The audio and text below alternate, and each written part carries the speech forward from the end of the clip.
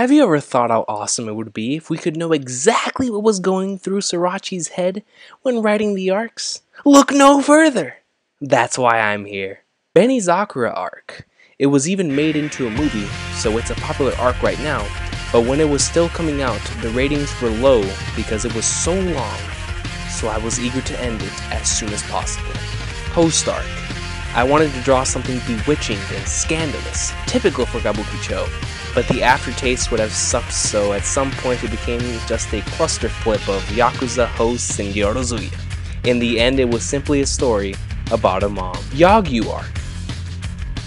Usually long Gintama arcs become long little by little, but the Yagyu arc was an exception.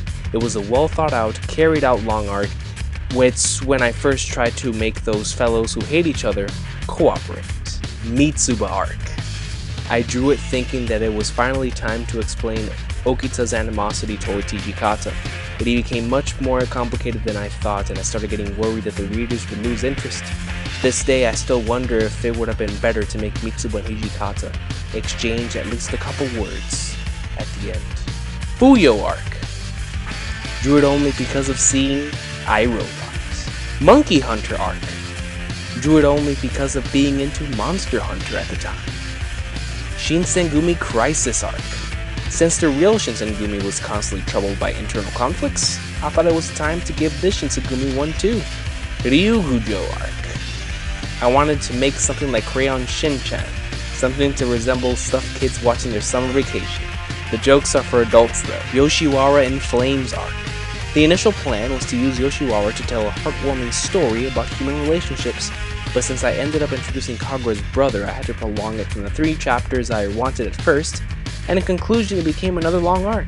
But you must admit that it doesn't happen in manga that often, having such large amounts of people trying to take down a mere old man. Popularity poll arc.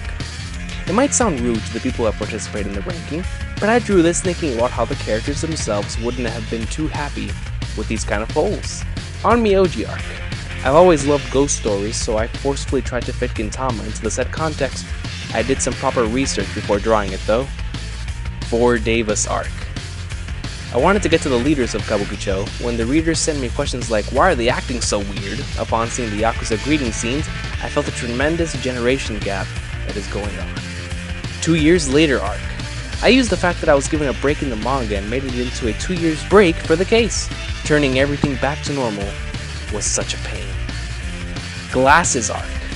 The theme of Hitsatsu Shiokinen got stuck in my head, so I was drawing the chapters listening to its soundtrack. Scandal arc. It was right when the youth protection law passed, so I thought that putting Gin-san in such a situation would be interesting. I was drawing it thinking that it would be still delightful, even if it gets shut down because of the said law. Renho arc. At first, it wasn't supposed to be that long. I just wanted to give Elizabeth a proper backstory and be over with it, but eventually, I got carried by the flow and it transformed into what it is. Thorny arc. I had the idea of the Mimori Gumi from way before, but this arc concentrated on Hijikata and his being as a living thorny kid. Gintama arc. During the Scandal arc, as I was thinking of a possibility of Gintama violating a law and therefore getting shut down, I wondered what would I do if I had to put a sudden end to it. I thought that I'd start something of the opposite extreme, like shoujo manga, and started doodling it. On the last page, I tore off the mask and started drawing Gin-san & Co. brazenly transforming the thing in Gintama, but with a different title. I thought it would be interesting to execute afterwards. Courtesan of a Nation arc.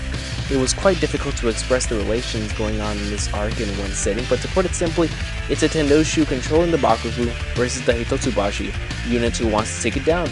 The Shogun who stays off the Tendoshu, also Tendoshu versus Hitotsubashi versus Shogun, and the way these 3 factions oppose each other.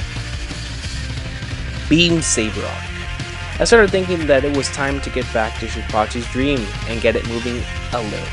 I ended it with a gag where Shinpachi is actually still training the homeless on his days off. Kagura's boyfriend arc. The reaction for Tama's Miai was so good, so I thought making something similar for Kagura too. Gender Bender arc. Be it because it's banal or overused, it's already been 10 years, so I waited to try my hand on it.